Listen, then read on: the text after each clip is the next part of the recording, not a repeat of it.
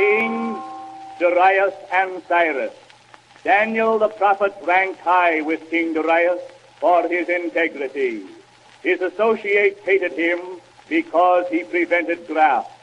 They knew of no way to get hold of Daniel except on account of his religion. They urged upon King Darius the influence that would accrue from announcing himself the only one to be worshipped. They urged that this would impress the people, make them more loyal to his government.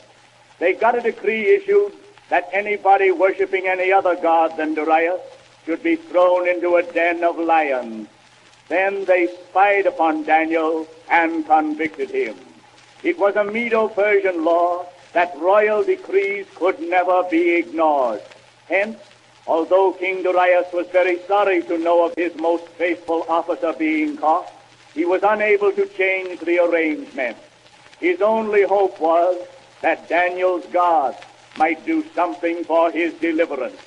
Daniel was cast into the den of lions, but in the morning was brought forth safe. Then those who had thus entrapped him, by the king's command, were cast into the den of lions, the same as Daniel, and devoured. At the end of the 70 years of the desolation of Jerusalem, God stirred up the heart of Cyrus, who then was on the throne, to issue a proclamation giving liberty to all Israelites to return to Palestine.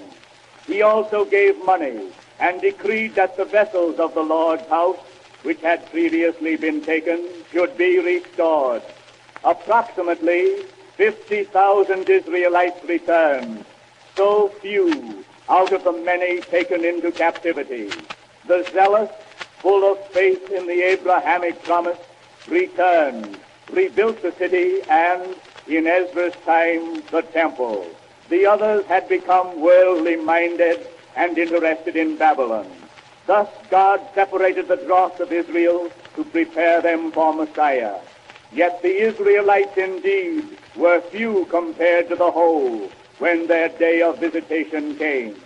The romantic story of Queen Esther, wife of King Ahasuerus, follows the period of King Cyrus' decree.